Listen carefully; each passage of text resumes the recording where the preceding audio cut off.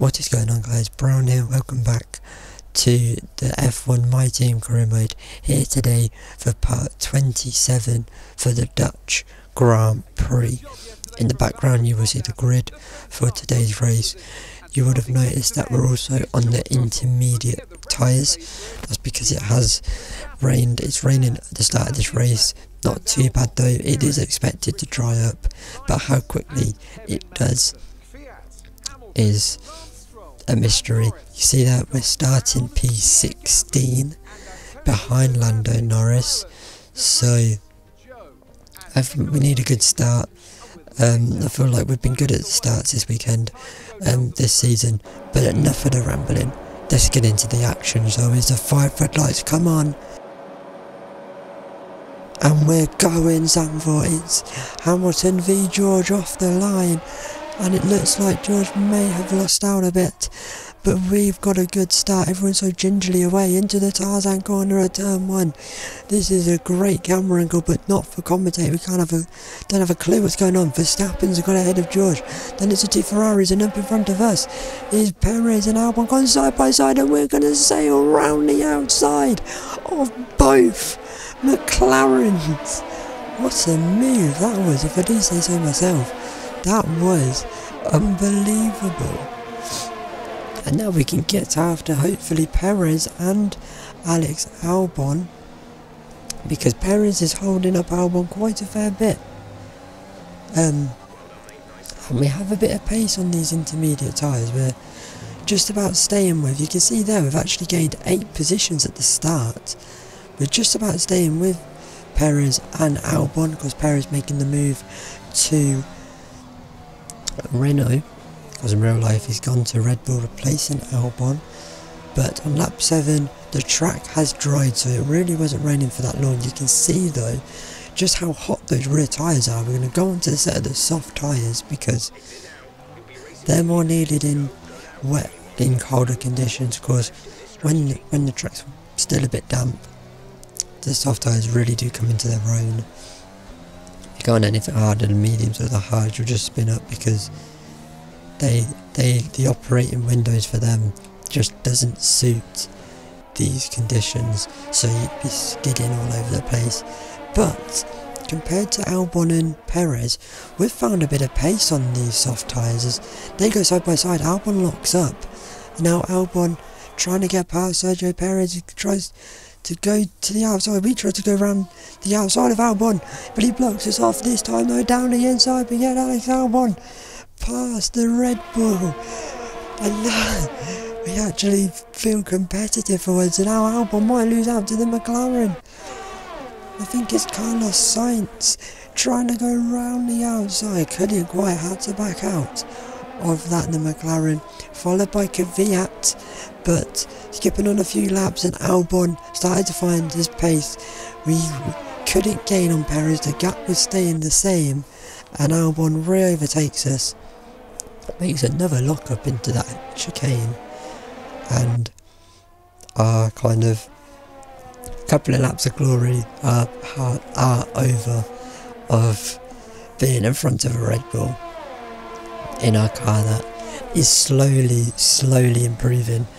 But skipping all the way onto lap 19, and you'll see here Jeff wants us to pit at the end of this lap to go into the mediums, but I want to go into another set of softs, so we're going to extend our stint as Kvyat pits. We are racing Kvyat, he goes on to the mediums, and we're battling Kvyat in this race, so it's kind of crucial that we get our head down right now, try and to keep the gaps so we can beat Kvyat out potentially. Kvyat's lost out to the McLaren as well. Skipping on though onto lap 23, some 4 laps later, and we come into the pits to make our second and final stop of the Grand Prix. As we turn into our pit box, we're going on another set of the softs, so we should in theory be quicker on the tyres, but you can see the sun is out, and if you told someone that it was raining at the start of this race, I don't think they'd believe you. Look at it, it's clear skies now, the odd cloud, and now we've lost out to Kvyat, and we didn't have the pace, and now we're left defending behind. We are fighting over a single point because we missed out last year in Zanvort. Round the outside we defend us of Ocon, and Ocon now has Lewis Hamilton behind him. Lewis Hamilton having a horrendous qualifying and was put down at the back of the field and is left trying to fight his way back through. He's right on the back of Esteban Ocon now. Is he close enough? He's going to think about the outside, but he's just a little bit too far back to do anything there. One lap later though, and Hamilton is close enough. He's going to go to the inside. We managed to pull a small gap down the inside. Lewis Hamilton goes and is past Esteban Ocon in the Dutch Grand Prix, and now Lewis Hamilton is after us, after our P10, and hopefully we can hang on. But compared to that Mercedes, our car is literally a boat on wheels. Jeff wants us to pit again. We're not pitting again. There's 5 laps to go. We're just going to try and hang on. But on to lap 33, we make a mistake. We're in P10. Lewis Hamilton is all over the back of us. We make a little mistake and Lewis Hamilton goes up our inside. We try to defend round the outside, but we just don't have the grip. And yet again, in Zanvort, we've been denied of a point, and we made a massive mistake there again. Nearly losing the back end. It was a great save. And for the second season in a row, we tried to go a bit more aggressive. Lewis Hamilton though, just too quick. Like I was saying earlier, our car is a literal boat compared to that Mercedes. But we've been denied of a point again in Zanvort. Hopefully it will come. This is a replay of what happened. You can see we touched a gravel, and it looked a lot more dramatic off the off-board cameras than it did on the onboard. And now we're defending the racing points of Lance Stroll, but we go a little bit wide, and the racing point is past us. We're going to defend around the outside, and we keep that P11 just. And really having to get the elbows out in this race just to hold on for P11. Hopefully someone drops out in front of us as we come into the closing stage. But Valtteri Bottas wins from Max Verstappen, from George Russell. Lando Norris finishes in front of us. There is Sebastian Vettel. And in a couple of corners time you will see us, the Ferrari's not having a good weekend. There is Sergio Perez and Alex Albon, who of course we were battling at the start of the race. In hindsight we should have gone on to the mediums as they both crossed the line. There is the McLaren coming through.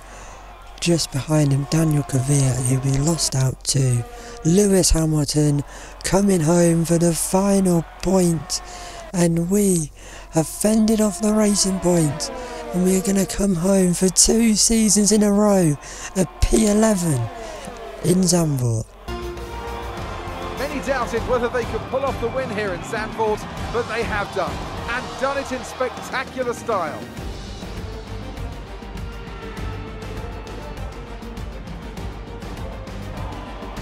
What do you think it was, Ant, that gave them the edge over the competition today? I feel like consistency was probably the key today. There's being quick, and then there's being quick lap after lap after lap. If you can do that, you can capitalise on other people's errors without making many of your own. And that's an approach that can push you a long way up the field. Mercedes are on top form once again after an excellent race weekend. It's great to see them up on that podium once again.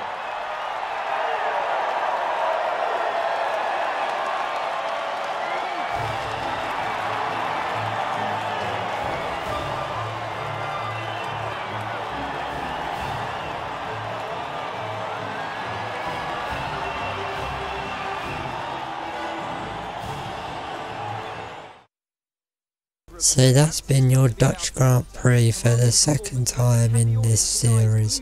Valtteri Bottas is your winner, from Max Verstappen and George Russell. Hopefully that win will come one day for him. In 2 retirements in the race, Daniel Ricciardo and Nicholas Latifi. Daniel Ricciardo, the big one. Nicholas Latifi doesn't really affect anything, he would have finished last anyway. But we're still yet to score. Still one of 3 teams. Hopefully that will come next time out in Spain.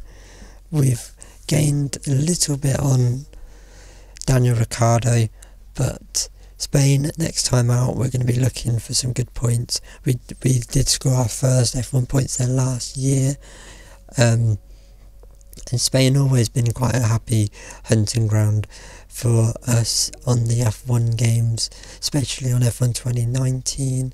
Then we go to Monaco. Of course, if we can get a good position in Monaco, we really can get the elbows out. But you can see there, the sponsors, we're going to be doing another aero upgrade on the R&D.